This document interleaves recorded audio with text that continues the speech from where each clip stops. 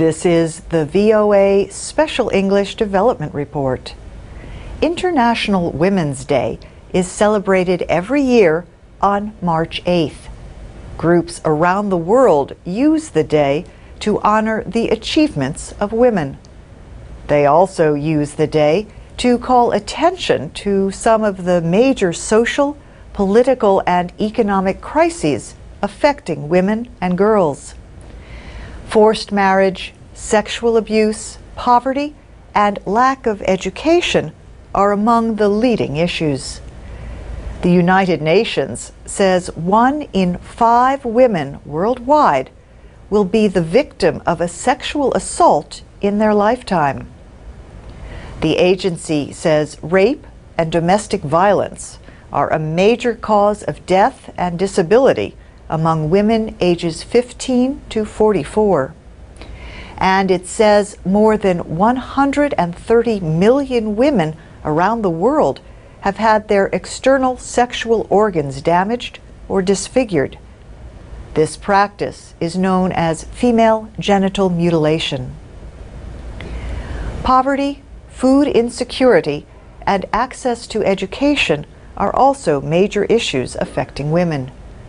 The United Nations says the majority of the world's 1.3 billion poor are women, and that women and girls in many countries lack access to education. UN Secretary General Ban Ki-moon says until women and girls are freed from poverty and injustice, the world's goals for peace, security, and sustainable development are at risk. National Women's Day was first celebrated in the United States on February 28, 1909. It became an international celebration in 1911.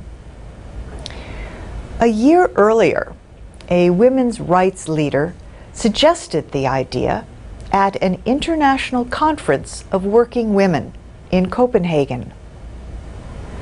Clara Zetkin said women around the world should set aside one day every year to protest oppression and inequality for women. More than 1 million women and men attended events in Austria, Denmark, Germany, and Switzerland during the first International Women's Day in 1911.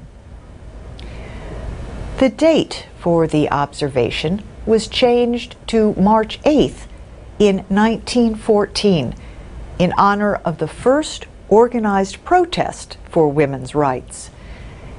It was on this date in 1908 that 15,000 women marched in New York City to demand better pay, shorter hours, and voting rights.